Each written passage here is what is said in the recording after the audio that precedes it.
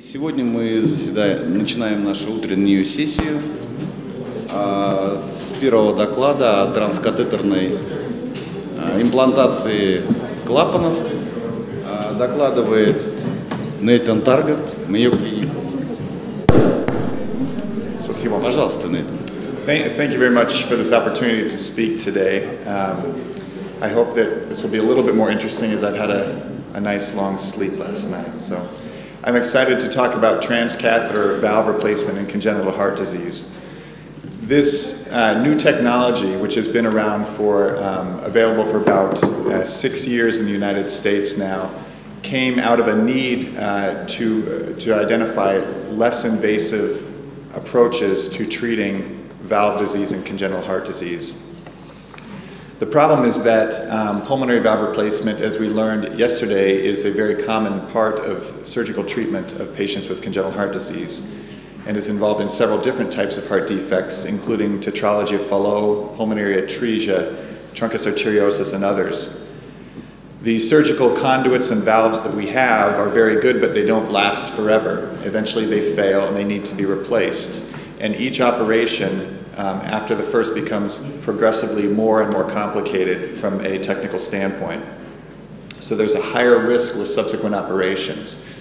So finding something that can help us avoid repeat median sternotomies and open heart operations certainly would provide value to the long-term treatment of our patients with congenital heart defects, particularly those with pulmonary valve disease.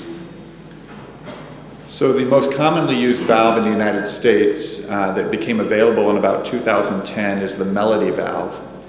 It is taken from the vein of a neck of a cow, and the valve in that vein is treated and sewn inside of a platinum iridium stent, as shown here. This is a video that shows the valve design, an animation from the company. And we can see that there's the stent on the outside, and inside there is usually a tri-leaflet valve, a well-developed valve from the neck of a cow that is thin. This valve is the same type of valve that has been used in the Contegra conduits that surgeons have implanted for years. It's delivered through a catheter, typically through the femoral vein, sometimes through the jugular vein. And the delivery system that we have for this is 22 French in diameter, so that's about 6.5 millimeters. That does limit somewhat the size of patients in which we can use this technology.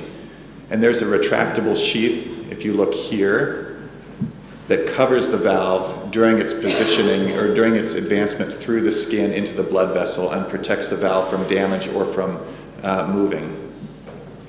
The stent itself is mounted over a balloon. It's actually a double balloon technology, a balloon inside of a larger balloon. And the outer balloon has 3 different diameters of 18, 20, and 22 millimeters. Although there have been reports of this valve being implanted on different sized balloons up to 26 millimeters.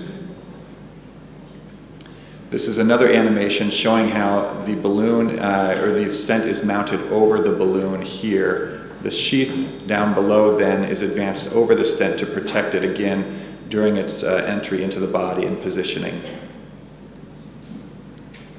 So the initial trial, the initial US trial prior to approval of this technology involved children and adults of at least 5 years of age. They had to be at least 30 kilograms in weight, and it was performed only in patients who had circumferential surgical conduits. So it was not at that time placed in patients who had bioprosthetic surgical valves or in patients who had a native outflow tract, such as a transannular patch. In order to qualify for placement of the Melody valve, patients had to have demonstrable conduit dysfunction. If they were symptomatic, they needed a mean gradient across their right ventricular outflow tract of at least 35 millimeters of mercury, or moderate or severe pulmonary valve regurgitation. In patients who are asymptomatic, the criteria were a gradient of at least 40 millimeters of mercury and severe pulmonary regurgitation with evidence of right ventricular enlargement or dysfunction. There were 99 patients that qualified for inclusion into this study. The mean age was 21 years, so we're talking in general about older patients, which makes sense, patients who've had an operation already on their right ventricular outflow tract and have had time for that valve to degrade and to function poorly. Most patients, not surprisingly, had tetralogy of Fallot, which included pulmonary atresia with VSD. A smaller proportion of patients had a Ross operation for aortic valve stenosis. This first column shows the baseline hemodynamics in this patient population. The second column shows the change or the improvement in hemodynamics after placement of the Melody valve. Not surprisingly, the gradient from right ventricle to pulmonary artery improved significantly among all patients. This included those with pulmonary stenosis as their primary problem, as well as pulmonary regurgitation as the primary problem. Likewise, the right ventricular systolic pressure improved significantly from before to after valve implantation. I'd like to present a case of ours of transcatheter pulmonary valve implantation in a 14-year-old female.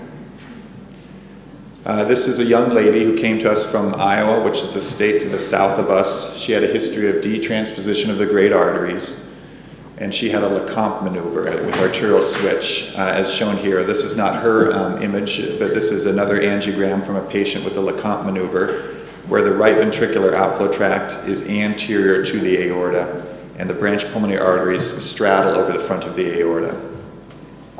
She also had stenosis of her neopulmonary valve, and so subsequently had undergone a pulmonary valvectomy. So she had obviously severe pulmonary regurgitation. This is an echocardiogram that was performed, a couple of images showing her right ventricular outflow tract here. It's difficult from this image to get a sense of the diameter of the outflow tract, but with color we can see the red color tells us that she has severe pulmonary regurgitation. The blue flow is antegrade flow across her right ventricular outflow tract, and she did have stenosis at that time with a mean gradient of 45 millimeters of mercury. So on both counts, with severe pulmonary regurgitation and with severe pulmonary stenosis, she would qualify for transcatheter valve implantation. This is a 4-chamber view with her right atrium, right ventricle, and then her left heart over here, demonstrating severe right ventricular enlargement but with preserved systolic function. An MRI was performed that demonstrated again severe right ventricular enlargement, and from these images we could obtain a right ventricular end diastolic volume which was over 200 centimeters per meter squared. And in general, in adults, when we talk about pulmonary valve replacement for pulmonary insufficiency, we tend to favor surgery or transcatheter implantation if the volume, the end diastolic volume of the right ventricle is 150 to 160 cc's per meter squared or greater. So she certainly qualified for valve implantation based upon these criteria.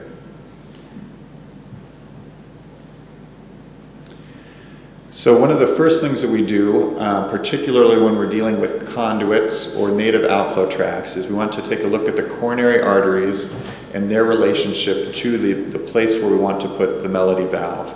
The reason is because as we stretch the outflow tract and as we dilate the conduit with stents ahead of time, there is a risk of coronary artery compression, which can be catastrophic.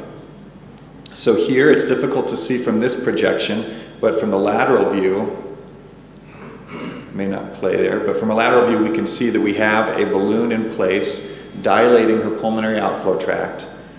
There is a waist that tells us that it would be a reasonable place to position a Melody valve. And with full inflation there, we see that her coronary arteries, which were reimplanted because of her transposition, come off lateral to the conduit and are not at risk of compression.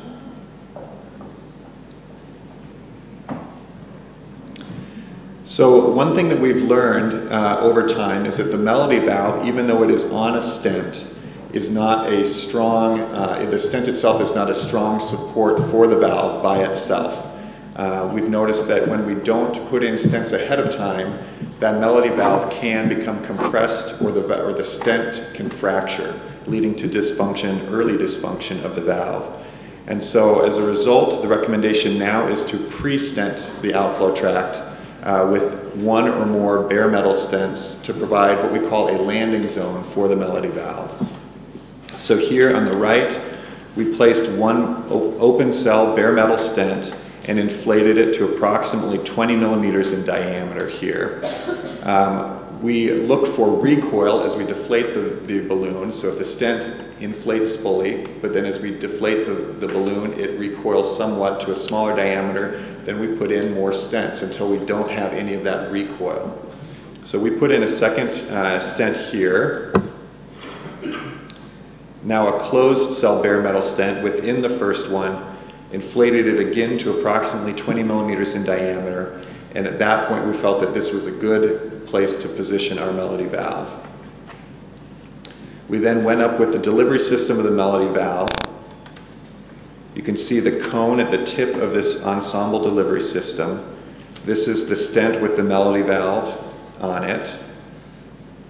And the inner balloon, so remember there are two balloons. The inside balloon, which is a smaller diameter, is inflated. That allows us and gives us the opportunity to reposition the valve exactly where we want it to be. Now you'll notice that this stent is at an angle to the previously placed stents, but that's not a problem as long as the edges of it are positioned appropriately. It will reorient in a straight position, as we'll see here. So with inflation of the outer stent, the Melody valve is placed ideally within the previously placed stents, and we're very satisfied with this result. Prior to placing the Melody valve, we performed a 3D rotational angiogram as shown here from an AP and a lateral projection. You can see the pulmonary outflow tract, which was narrowed. You can see dilation of the main pulmonary artery from the chronic pulmonary stenosis and regurgitation. After valve implantation, the outflow tract has a much better diameter, wider diameter, and the stent is perfectly positioned where we want it to be. At baseline, her right ventricular systolic pressure was 57 millimeters of mercury, and the pulmonary artery systolic pressure was 19, so she had a gradient under general anesthesia of 38 millimeters of mercury. Following Melody valve implantation under general anesthesia, the gradient was 15, which is a perfectly acceptable result, and she had nearly normal right ventricular systolic pressures. She also had an increase in her pulmonary artery diastolic pressure and a larger difference between her pulmonary artery diastolic and right ventricular end diastolic pressure, suggesting a relief of her, or resolution of her pulmonary valve regurgitation. This was the echocardiogram that we performed the next day before she was discharged from the hospital. Shows excellent position of that stent and the Melody valve, and we see antegrade blue flow across the valve with no significant pulmonary insufficiency, and a mean gradient at that time while she was awake of about 20 millimeters of mercury. So it does tend to be higher when children or adults are awake as opposed to when they're under general anesthesia, but still a very good result. This was about 3 years ago now, I believe, and she's had persistence of an excellent outcome. She still has very mild pulmonary insufficiency and a mean gradient of around 20 millimeters of mercury. Now, even though this is a very exciting technology and generally a very safe procedure, there are risks with this procedure, of course. We've talked about the risk of coronary artery compression. When we're dealing with circumferential conduits that have been inside the body for a long period of time, they can become calcified and very rigid, and as we dilate them, we're at risk of tearing the conduits and causing bleeding. In addition, in larger conduits or in areas where we can't position stents easily, the Melody valve may not hold position and could come out of place. We have not had this complication at our institution, but it has been reported elsewhere. Now, the risks of the device themselves, we talked about stent fracture and the need for pre-stenting in order to support the Melody valve. There's also risk of thrombus on the valve, and this can lead to pulmonary embolism. And then another thing that's important to keep in mind that we are learning more about is a risk of endocarditis, which is probably higher than the risk of endocarditis for surgically placed bioprosthetic valves. These are some images not from our institution, but demonstrating the importance of assessing the location of the conduit relative to the coronary arteries. So we do what is called coronary artery compression testing or pre-dilation. And it's something that it's a step that cannot be skipped, and we have to do it. And this is why, because when we place a balloon in a position where we want to put a melody valve, and we inflate it to a diameter that we want to inflate the melody valve to, we can see compression of the coronary artery as shown here in the second image. This is the proximal left coronary artery showing near complete compression with a nominal inflation of this balloon. When the balloon is deflated, the same coronary angiogram shows patency of the coronary artery. So this is not coronary artery disease, this is compression, extrinsic compression from the dilation of the balloon. So in this situation, we would not put in a stent and we would not place the melody valve. In the US trial, of the 99 individuals that underwent catheterization to place the melody valve, 4 of them were found to have coronary artery compression on testing. And what we've learned over time as the valve has become more available and more widely used is that patients who have baseline abnormalities, anatomic abnormalities of the coronary arteries, or if they've had to have had the coronary arteries reimplanted, are at higher risk of compression.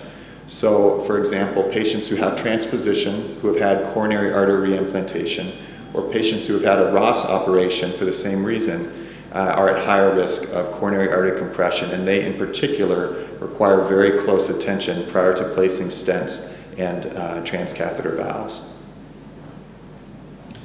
Almost always on patients who have conduits or native outflow tracts now, we do a CT angiogram ahead of time to get an idea of where the coronary arteries are located. That said, at the time of catheterization, we still assess the coronary arteries just to be safe. So there is a small but recognized risk of tearing circumferential conduits as we prepare for the melody valve. And in the initial report, there's a risk of about 1 to 2% of conduit rupture. Fortunately, these patients tend to have a lot of scar tissue around their outflow tract, so even when there's a tear, it is not usually catastrophic. And we have technology such as covered stents that we can put inside to cover the tear and prevent ongoing bleeding. So many of these patients, even with a conduit tear, can continue the procedure and ultimately receive a transcatheter valve if the appropriate measures are taken to treat the tear.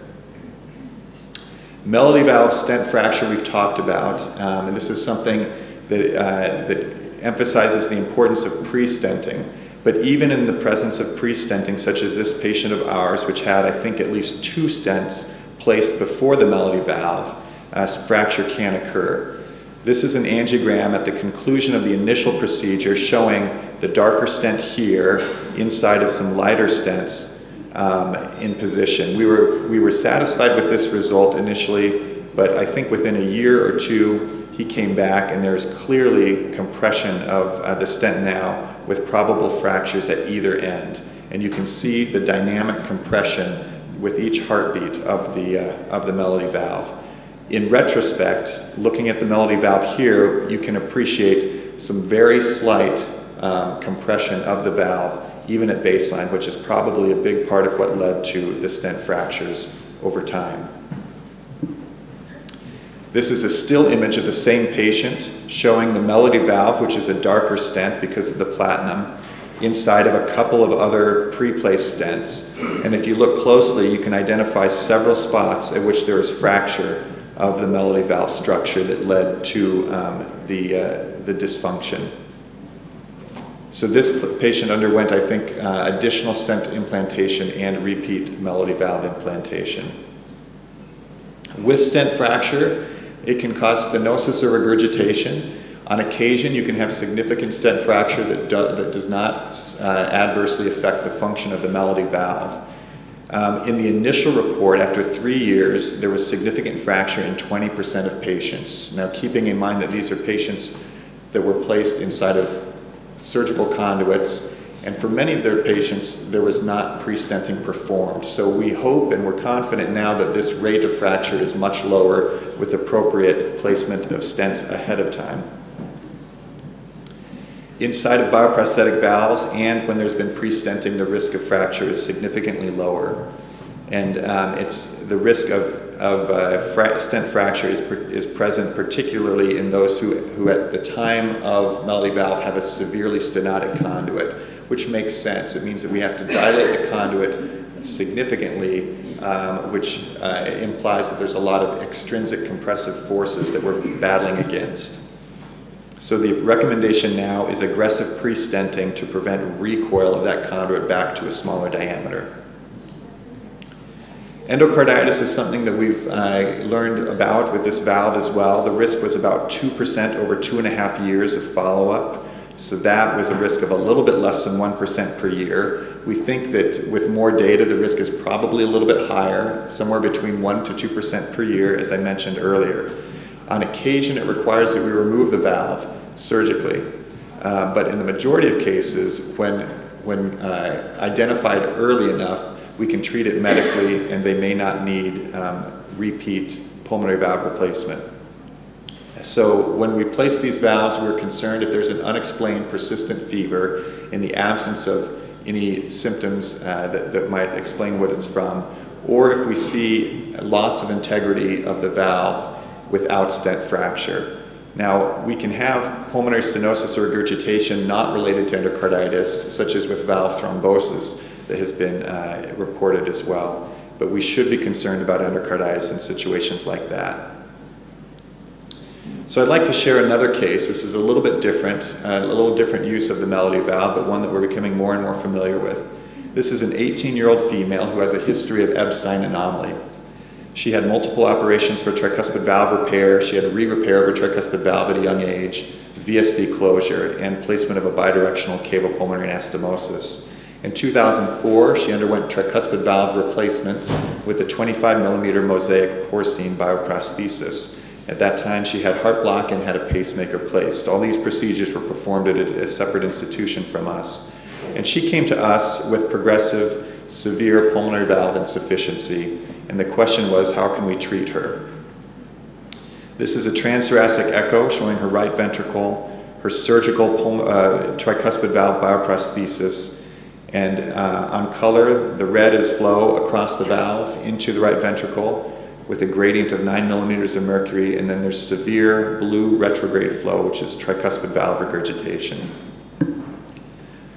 So what should we do? The concern from our surgeons, of course, is that she's already had 4 median sternotomies, and a 5th time median sternotomy, as I'm sure our surgical colleagues can explain, is a very complicated operation, let alone the actual replacement of the tricuspid valve.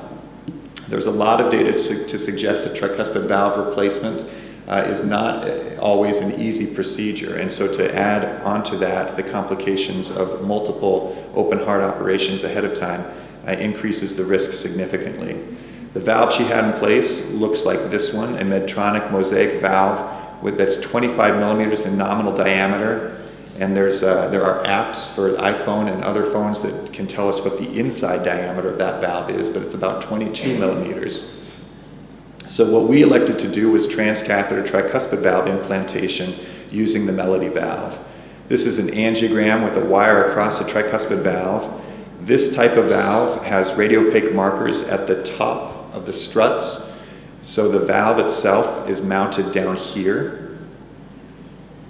And so this angiogram demonstrates severe right ventricular enlargement, which actually has pretty good function for a patient with Epstein anomaly, and severe tricuspid valve regurgitation with this contrast going retrograde into the right atrium and into the IVC.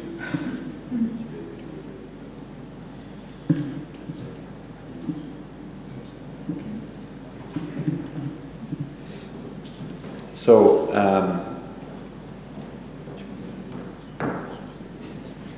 here is intracardiac echo. So this is a catheter that has an ultrasound tip on it, and it's positioned within the right atrium.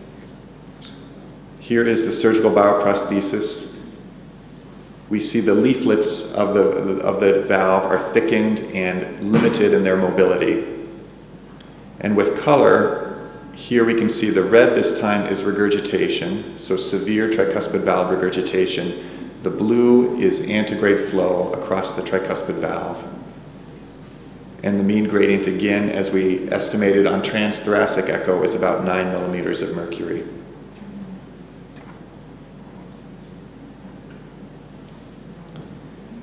So because there is already a bioprosthetic valve in place, we do not need to pre-stent. The valve itself, the surgical valve, helps to protect the melody valve and minimizes and potentially removes the risk of melody valve fracture. So we position this both angiographically and with intracardiac echocardiography. We can see here the balloon with the inner balloon inflated, positioned across the surgical prosthesis. When we're satisfied with this position, the outer balloon is inflated as shown here. We have the distal end just beyond the struts of the valve. The proximal end is within the right atrium. And we see at the conclusion of this inflation a nice waist or narrowing in the middle, telling us that the valve is secure in place and won't embolize or fall out of place. Angiography in the right ventricle afterwards demonstrates little to no tricuspid valve regurgitation.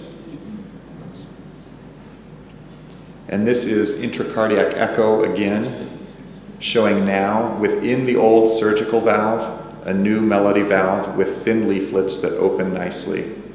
And there is essentially no regurgitation and a mean gradient of 3 millimeters of mercury.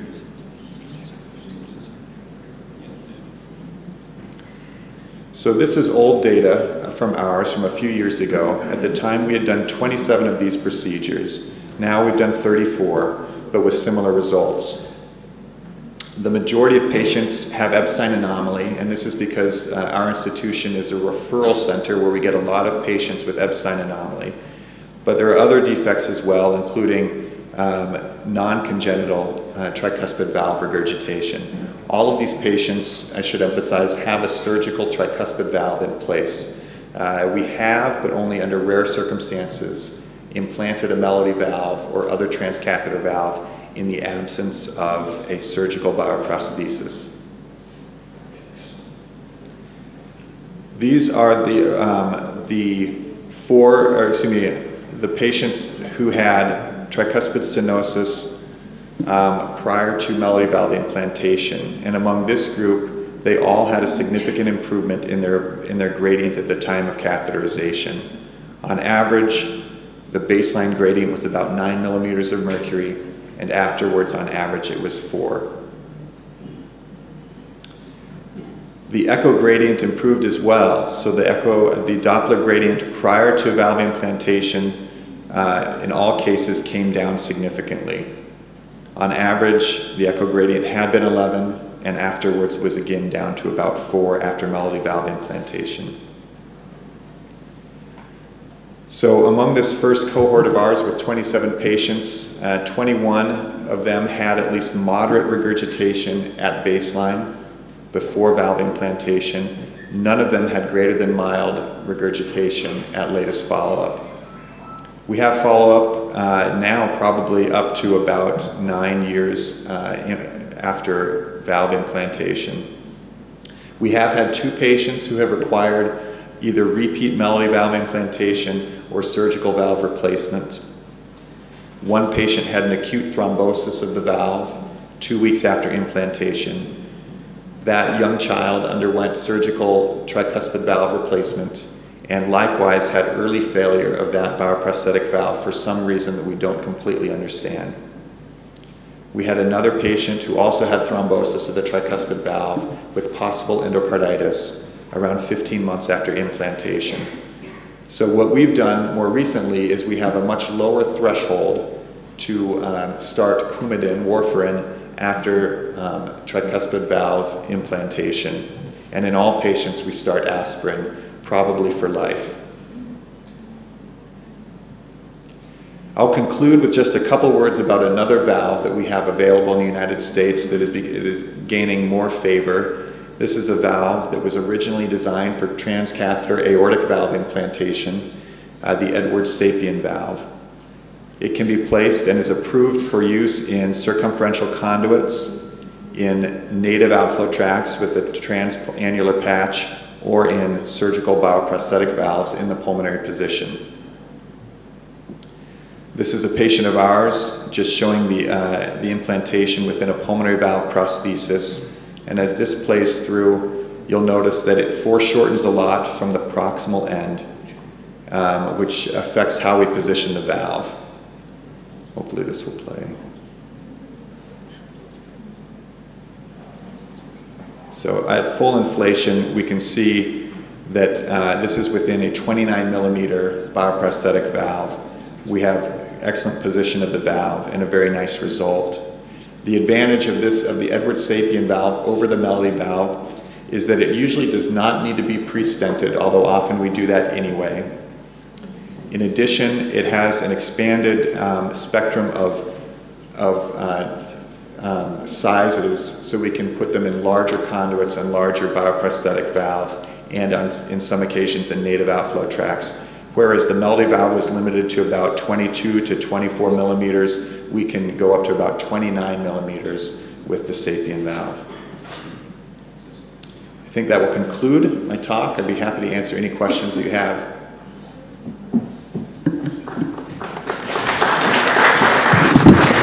Спасибо, Натан.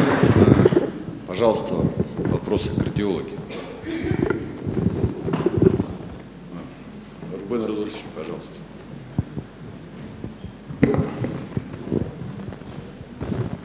Can I speak Russian? Да, может по-русски. Правильно я понял, что после трансаннулярных пластик можно ставить Эдвардса? After valvuloplastica? After transannular patch. Oh yes, it's approved after transannular patch. И были ли у вас случаи, у нас просто совсем недавно был случай, когда между ячейками предстентинга застряла доставка и не смогли ее достать. Были ли такие случаи? Very good question. So the question, as I understand, was, have there been instances between when you place a stent to placing the valve where you haven't been able to place the valve ultimately? Our experience with the Edwards valve is recent. We have limited experience. We have not had that experience yet. The only patients where we have used it have been in those who have bioprosthetic valves, so we have not had to pre-stent. But absolutely there have been reports from other institutions where placing a stent ahead of time, they either could not technically advance the delivery system across the stent or through the stent, or they found that the area is too large for implantation of valves. So that has happened, yes. Еще вопрос? Пожалуйста. Очень интересное сообщение, спасибо большое. Скажите, пожалуйста, тактически, вот показали очень интересный случай с транспозицией, аневризматическое расширение легочной артерии. Были ли случаи дыхательной недостаточности в результате сдавления бронха? И если такой случай будет, что делать? Будете стентировать или же все-таки предпочтете открытую операцию одномоментную? Obstruction of the bronchus with the stent implantation. Very good question. We have not had that problem. That does occur though when you are stenting the left pulmonary artery particularly, because of the course of the left pulmonary artery over the left bronchus, you can cause obstruction of the left bronchus. A lot of institutions, several institutions will often perform bronchoscopy with balloon dilation to see if there's obstruction, and then that will help them determine whether to place a stent. But in the main pulmonary artery and in the RVOT, we haven't seen that as a problem. Okay, thank you.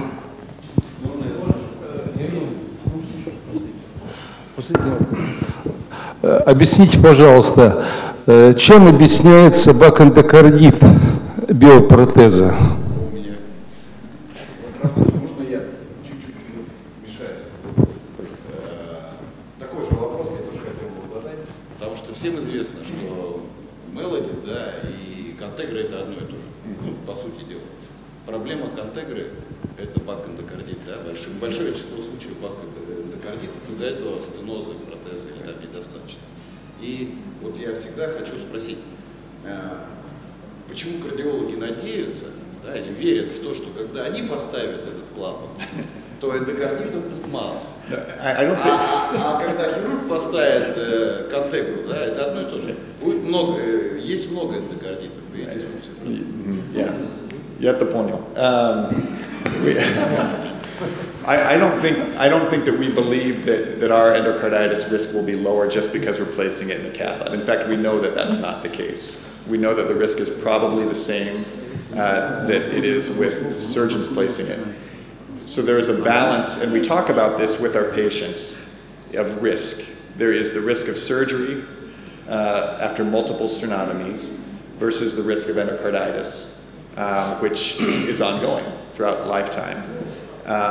We are hopeful that we can treat a lot of these cases medically with antibiotics, but that's not always the case. So no, we are under no, we have no misperception that we do it better than the surgeons do it, except that we're avoiding a sternotomy and a bypass operation.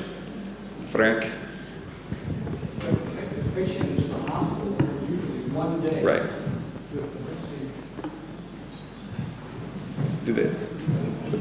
Говорили или нет? Он говорит, что... The patient is usually in the hospital for 24 hours and goes back to work 2 days later. So it's an important conversation to have with patients when you're deciding on the best choice of treatment. Risk of endocarditis being a big part of it versus a 1-day stay in the hospital and avoiding a median sternotomy. Можно спросить? Вот наличие биопротеза легочной артерии с каркасом предупреждает ли коронарную проблему? Это раз. Если хирурги идут на, допустим, у вас больную, которого невозможно поставить мелод из-за коронарной, хирурги предпочитают у вас поставить кондуит или биоклаву? That's a very, very good question. The question for Frank was, with bioprosthetic valve, does that remove the risk of coronary artery compression? And if you've gone through testing for a melody valve and there is compression, do you advise them to place a conduit or bioprosthetic valve? I didn't show it here, but we have had instances where the struts of the bioprosthetic valve can move with balloon inflation. So in theory, there can be a risk of coronary artery compression depending upon where those coronaries are located. That said, I can't think of a time where we have not been able to place a melody valve inside of a bioprosthetic valve because of coronary compression, to answer your first question.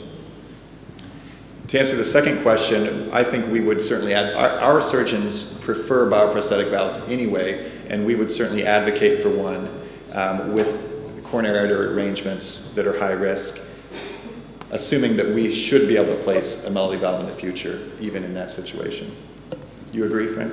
Натан, извини, у нас просто уникальная ситуация, ты не часто появляешься здесь, поэтому тебя помучим вопросами, не против, да? Я жду. Фрэнк? I think even after we place a melody or a sapien valve, we are saving the patient from at least one surgery, but they may need subsequent surgeries. But like you said in your talk, when you get to 4 sternotomies, 5 sternotomies, hopefully this decreases that chance.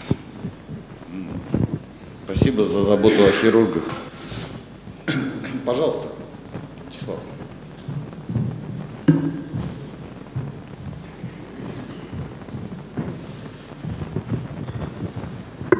Спасибо за сообщение. Вы говорили о том, что у вас было осложнение в удаленном периоде имплантации в виде тромбоза клапана. Вы могли бы поделиться опытом, каким образом вы боролись с этим тромбозом, потребовало это хирургического лечения, и какой вариант медикаментозного лечения вы применяли для борьбы с этим осложнением? Thank you. So the question is about thrombosis of valves. I think that Epstein anomaly presents a unique risk of thrombosis of valves because of poor diastolic function of the right ventricle.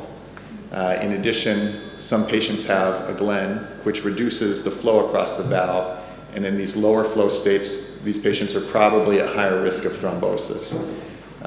Our preference has been to treat everybody with aspirin. More and more, I think we are inclined to treat with warfarin for 3 to 6 months after valve implantation. We have had success treating with warfarin, both in the pulmonary position with thrombosis and in the tricuspid position with thrombosis, so that we've been able to avoid either transcatheter intervention or surgery. That said, we have at least one patient, who did have to have surgical valve replacement, so it's not 100% of the time that we can treat it medically. We actually have placed a melody valve in the tricuspid position in one Russian boy from Rostov, and 2 days after surgery he had moderate insufficiency and an increased gradient without a good explanation. We treated him with warfarin, which was stopped probably about a month ago, and that would be about 6 months, and he's done very well with very mild regurgitation and a low mean gradient of about 5. So that is our first line, is to treat medically, unless it's severe or unless there's pulmonary embolism or something more complicated than that.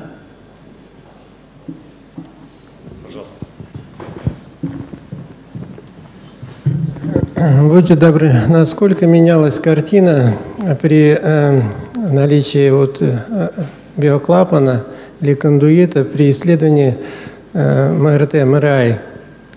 How changed the door? Yeah, we prefer CT. We have less artifact from stents or from the bioprosthetic valves. But when those are present, it can limit the precision of knowing where the coronary arteries are located. So in cases like that, we still get the CT, but then we perform coronary artery angiography at the time of catheterization. Thank you very much. Вот еще там.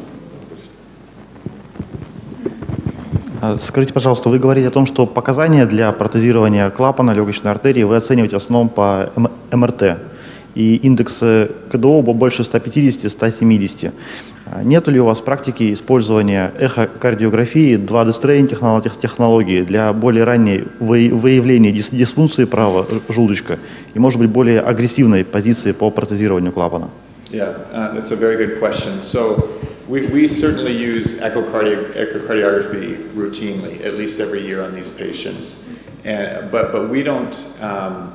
We think that echo is limited in the ability to precisely measure the size of the right ventricle. So MRI is the only thing that's really been validated to measure the volume of the right ventricle. But certainly on echo, comparing from year to year, we can get a sense of progression in the size of the right ventricle that may prompt us to perform an MRI sooner. And to be honest, in smaller children, when we can see the right ventricle is enlarged, we often don't get the MRI. We can sometimes make a decision to treat based upon the subjective appearance of it by echo.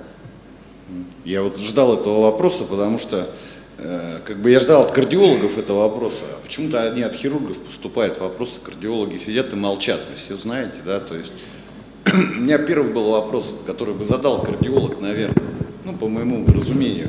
Почему все время в докладе слышится средний градиент давления? У нас в России все пишут пиковые градиенты, никто средние градиенты не мерит, не измеряет. Поэтому вот я ждал от кардиолога, да, вопрос, а почему в своем докладе вчера по аорте, а сегодня по легочному клапану всегда использовал слово средний градиент, а не пиковый градиент. Почему используют вот так? So that's a very good question. There are a couple of reasons for that. The easiest answer is that the mean gradient for right ventricular outflow tract obstruction, aortic valve stenosis, coarctation, correlates better with the catheter-derived gradient, which is what has been used historically. The reason for that is probably a few things. Generally, with catheterization, patients are sedated, so the gradient may be lower than when they're awake. The other reason is that the peak gradient by Doppler is different than the peak-to-peak gradient by echo. The peak-to-peak gradient by cath. At catheterization, the peak gradient, for example, in the main pulmonary artery is later than the peak gradient in the right ventricular outflow tract. And so it's not a simultaneous measurement as it is with Doppler. And so you do get an exaggeration of the maximum gradient by echo relative to the peak gradient by cath, if that makes sense. И второй вопрос, спасибо, Натан. Я вот ждал, как вот Павел задал о дисфункции правого желудочка. Да, одно из показаний дисфункция правого желудочка. И я ждал вопроса от кардиологов, какой должен быть, какие показатели этой дисфункции. Да? Вы все тоже знаете, да? То есть читали все статьи, все не знаете, да? А почему не спрашиваете? Владимир Владимирович я призывал, больше вопросов. Ну ладно. Yeah, well, right ventricular dysfunction is again a very difficult thing to assess. Ironically, for as much as congenital heart disease is focused on the right heart, we're not very good at assessing the right heart. And so again, by echo, it's a subjective measurement. By MRI, we can calculate, if you believe it, an ejection fraction. Спасибо, Натан. Пожалуйста.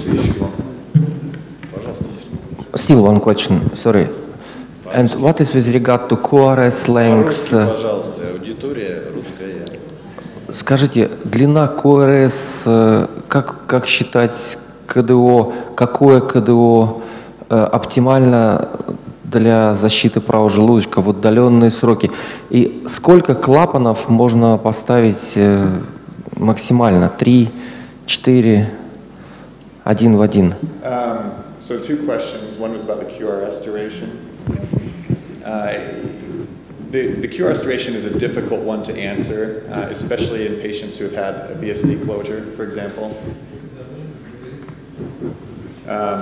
So the QRS duration will be prolonged after VSD closure or a transannular patch, independent of the right ventricular size. So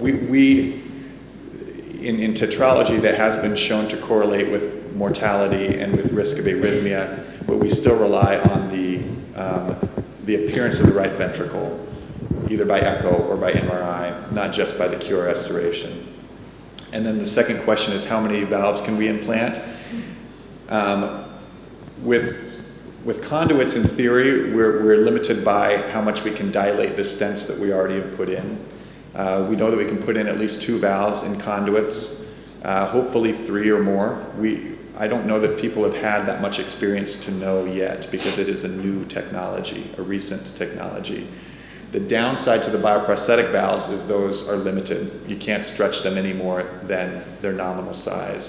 And so depending upon how big it is, hopefully we can put in 2, maybe 3 if a large valve has been placed in a smaller child, but that will limit. And again, as Dr. Seta said, the goal is not to avoid any surgery in the future. The goal is to postpone the next operation as long as possible. Спасибо. Последний вопрос. Вот многие больные с дисфункцией правого желудочка асимптоматичны в реальной жизни. Вот как решается вопрос, ну, хирург понимает и кардиолог, что ему нужна операция, но больной чувствует себя хорошо. Как решается это? Yeah, very good question. So the question of symptoms and how do we interpret symptoms, since most patients are asymptomatic. I think that that's why we tend to rely on the gradients and the size of the right ventricle to determine whether we should intervene. I think we have good data to tell us when to intervene for pulmonary insufficiency. I think we don't have good data to tell us when to intervene for pulmonary stenosis. And so we make up numbers. We say 40 millimeters of mercury or 45 millimeters of mercury. I think the opposite of that question is, do the patients feel better afterwards? And those who have symptoms tend to feel better, but we don't have a control group. It could be a placebo effect. Of course I feel better because you did this procedure, whereas objectively, maybe they don't feel better, or maybe they don't perform better on exercise testing. So it's a very good question that I don't have a good answer for. Спасибо, Натан.